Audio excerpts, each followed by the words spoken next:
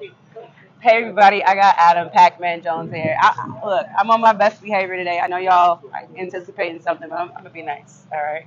Y'all anticipating that the Bengals win Oh Lord, the AFC Lord, North we're not again. about to do that on this. We're not doing that.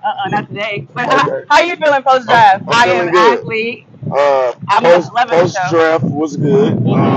I think we got better as a team.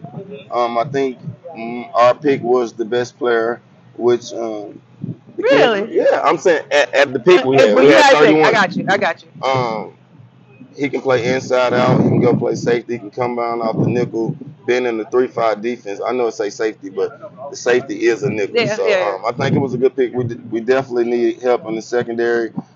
We got 22 great starters. Wait a minute, hold up. Starters next year, Pittsburgh. Jesse Bates, So, they don't love you though. they do love Jesse. I don't. After I thought about it, I said this last night, and I should have chopped this up, but I said, does this mean that we don't have a long-term goal for Jesse Bates? And I said, this made me think about it a little bit.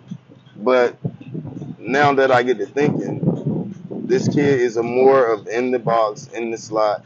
He didn't play too much in the center of the field like Jesse does, so it doesn't bother me about Jesse. Okay, all right. We'll see what happens. I'm looking forward to it. I know everybody got their jokes about with Pittsburgh, but bottom line, the foundation. Are you happy y'all got a quarterback? I am happy we got a quarterback. It may or may not have been the guy I had on my radar. Who did you like? I really wanted Malik. I ain't gonna lie. I'll hold y'all. Y'all know that's my son. I had him when I was like 10. So, but yeah. But I honestly said this when they started looking at Malik. I was like, is this a distraction? You know, Kevin the burglar covert, is he looking at Malik because, he doesn't want people to know they're looking at Kenny Pickett because, Kenny Pickett is right next door. They didn't have to show him any attention. They knew everything they needed to know about him. Yeah, they did. Without even having to say his name.